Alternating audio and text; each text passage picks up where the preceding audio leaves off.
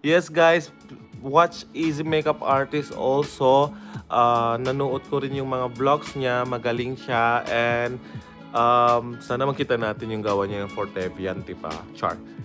Welcome to my channel. I'm Easy, your friendly professional makeup artist. If you are new to my channel, I aim to help and provide easy makeup tutorials or lessons, product reviews, and recommendations. As you can see on the first intro, sino nga ba tong nag-request na ito?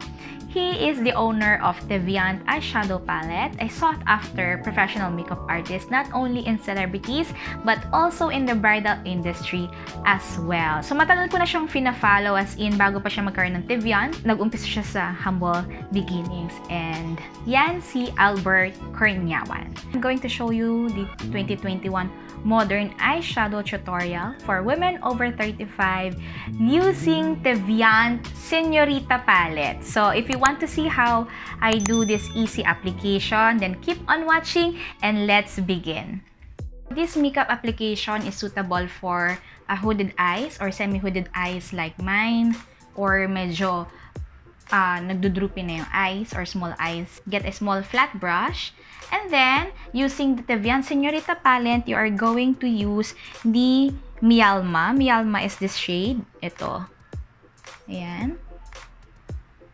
So, ilalagay niyo siya close to the lash line. Mula dito pataas. You can do like this, or pwede nyo gawin yung pag ganito para kuwang-kuha nyo yung roots ng lashes ninyo. You have an option to use a blending brush, fluffy brush, or another small brush na ganito.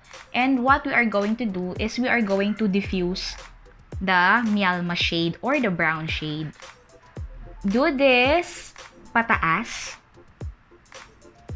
para ma-blend yung, nakita nyo yung edge na yan, para matanggal yung edge na yan. That's why we are blending it upward.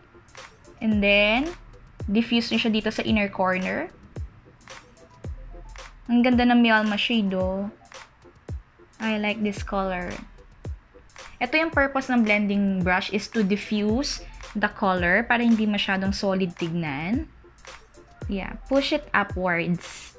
Especially sa mga may monolid, hooded eyes, kailangan kasi medyo itataas natin yung dark color. Kasi pag inopen natin yan at hindi mo tinaas, hindi makikita. If you want more na mas intense pa yung kulay, dagdagan nyo. Use this again, the flat brush, and continue to tap the brown color and blend. Now we are going to use this Sangria color. I love this. It's like a reddish brown color. So we will get a small brush and then lightly dust it off dito sa, or sweep it off dito sa ating eyes. Okay? Tap the excess. Para lang may gradation or parang may gradient yung color from dark brown to slightly reddish brown or parang maroonish brown color. Tapos taas nyo konti dito sa crease. So when you are applying an eyeshadow, especially if you have a hooded eyes or eyes like mine, always apply the eyeshadow slightly medyo naka-open para kita nyo kung hanggang saan yung taas na kailangan ilagay yung eyeshadow.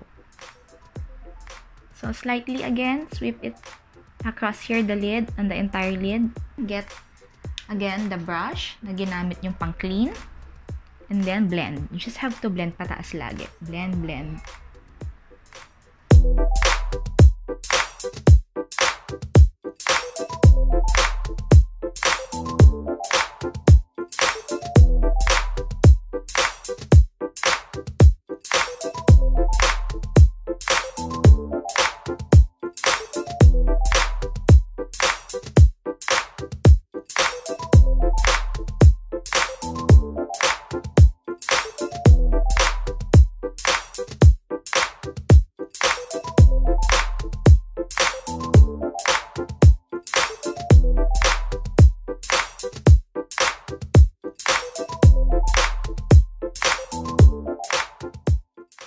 So, the last eyeshadow to highlight my brow bone, I'm going to use this Cariño in this kind of shade. It's like a peachy pink shade. So I'm going to use Cariño, tap the excess, and I'm going to slightly just to dust off lang dito sa brow bone. Then I'm going to do a blush and a little contour and a little mascara, and I'll be right back.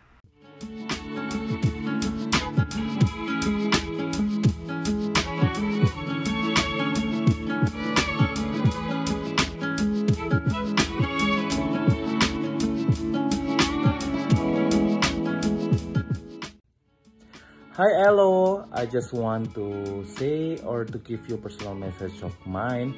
Congratulations! Finally, legal ka na sa YouTube channel. Finally, yes, qualified ka na for monetization ng YouTube channel mo. At congratulations and keep up all the good work. And inaabang ko rin yung mga video mo, yung ipopost mo sa YouTube channel mo. And of course, thank you for all the support that you share or you give me.